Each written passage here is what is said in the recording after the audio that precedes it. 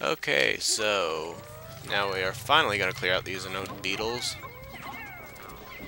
Not sure why I'm just making them all spring when I need to kill one and then make other ones spring, but I'm a maverick. I like doing things inefficiently. Yep, I mean I still automatically do that just because I can. I automatically throw them when swarming would be more efficient. I really wish they took some damage when they weren't like that, because then I could just take 100 yellows and it would be wacky fun times. Not sure why I think two heavily damaged ones are better than a dead one and a live one, but it certainly seems to be what I do think. Okay, finally it flipped over. Yeah, whatever, you weird amoeba flying butterfly thing. I don't really want your egg, but if you keep making that noise, I'll take it. So where did that beetle go? Purples are really the only good choice for these guys, but I don't know, I might eventually luck out. Holy crap, that had a big thing in it. Oh, and it also kind of glitched out a little. That was not the best place for it to spawn, I guess. More nectar from my purples. Or purple. Yeah, you guys can carry those corpses back because that's a very efficient thing to do with my time. So let's take back the Crystal King. I think that's what it's called. Oh, I think if that is what it's called, it's a Paper Mario reference. I just noticed that. Or theoretically, I just noticed that because I don't remember if it's called that or not. Oh, let's see. We will see very, very shortly. Do, do, do, do, do.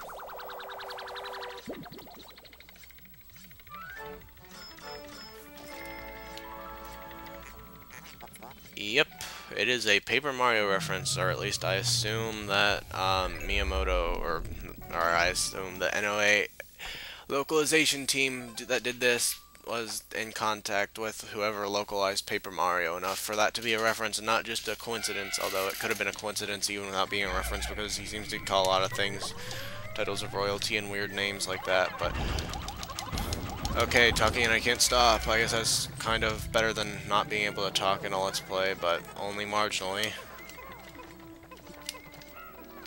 Nothing over here.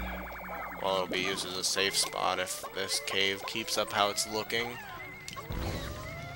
Ah! Don't come over here, Purple. Okay, that was... Okay, oh. So, sadly, purples are still the best scavenging type Pikmin, so I'm going to use them. I'm not sure why it's sad, but I'm going to use them and probably spawn bombs, and they're kind of slow, but fast enough to outrun a speeding bomb. What is this? It is a treasure and a bomb! Why did that not surprise me? Okay, good job at being distracted, Pikmin. I thought you were going to be a dead Pikmin. I wonder how much is in this level. It doesn't appear to be very big. Pop, pop. Pop, pop, fizz, fizz, something, something. I never saw an Alka-Seltzer commercial.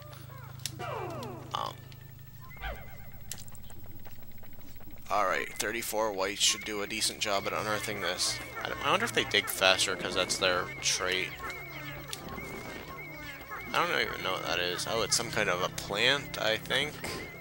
Oh, it's another asparagus. I have no idea what that is. It looks like a diglet. A pointy diglet. No, it's a pine nut or some weird thing like that. Anxious sprout. I have absolutely no idea what that is. But anyway, that was the only treasure on this sub-level apparently. I'm not gonna complain with that.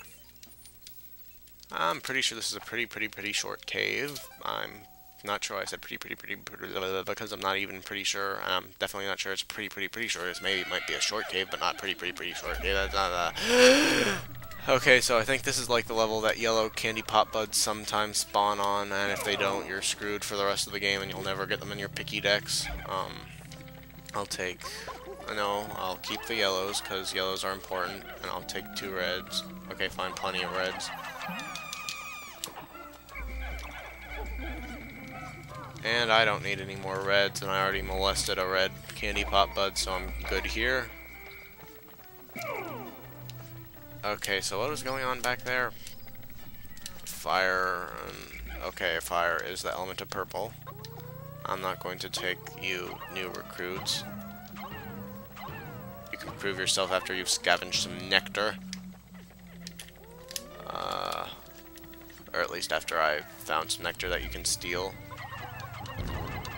Yeah, that whole stunning thing kind of makes him overpowered. The homing is okay, the 10 times the strength of an average Pikmin, but the stunning just is really what breaks them. Those things wake up easily, but not that easily, evidently.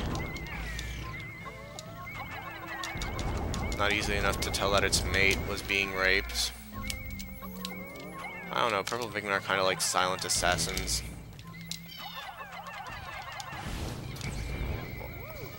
Okay, that worked. That worked. Can I have you guys over here before you blow up?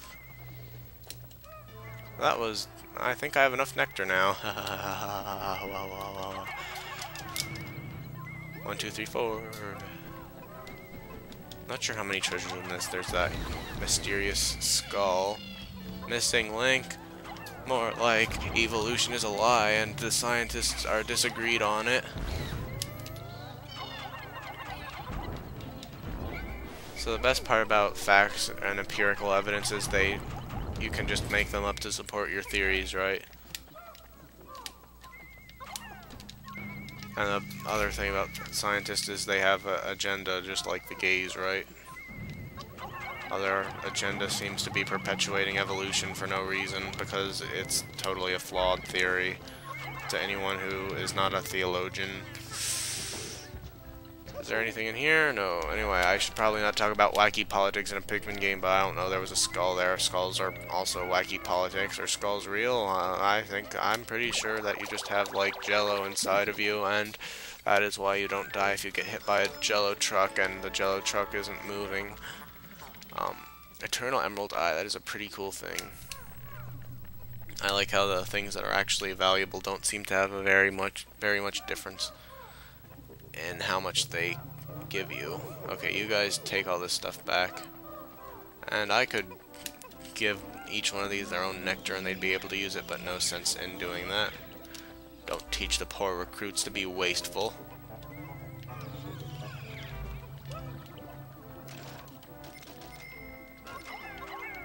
This could be moving a little faster, I presume.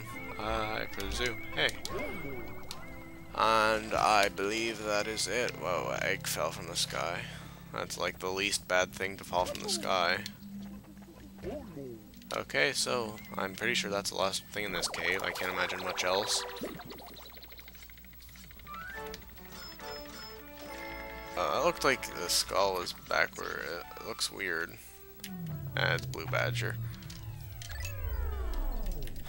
Okay, let's go down here. I think this might be the boss sub-level. I mean, if it is, I can probably beat Emperor Bulback. Oh, wait, they are called BULBLAX in this. Were they called I swear for some reason I thought they lost the L.